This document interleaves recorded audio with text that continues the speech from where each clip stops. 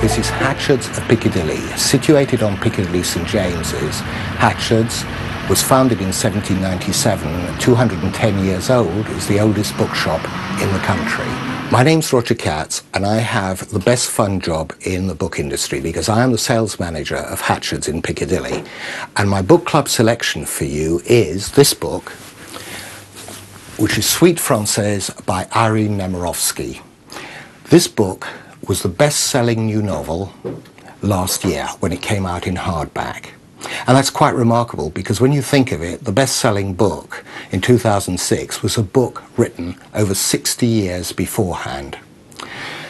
The book was written by Irene Nemirovsky in 1942 when she had fled Paris and was living in the French countryside.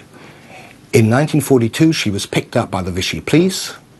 She was sent straight to Auschwitz, and a month later she was dead of typhoid. And for the next 60 years, Suite Française lay in a small leather case which had been given to her two little daughters.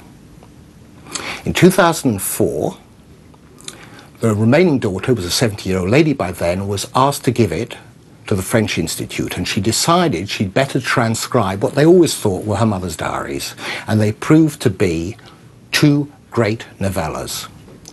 The first is about the French fleeing Paris as the Germans invade. The second is about a German regiment descending on a small French village and what happens as various friendships form.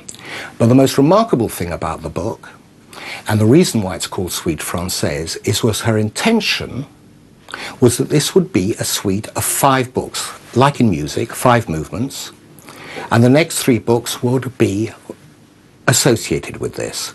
And what you have in the last part of the book is an appendix where she writes out what she is thinking of doing, how the stories will follow on from one another, and you can actually see a writer's mind at work. Everyone considers the book is a masterpiece, but like all great writers and great masterpieces, it's accessible. Very short chapters, 5 pages each, short books, great stories, beautiful style. And the question you should ask yourself is how come a book written over 60 years ago is still so modern and is still so relevant to what happens today?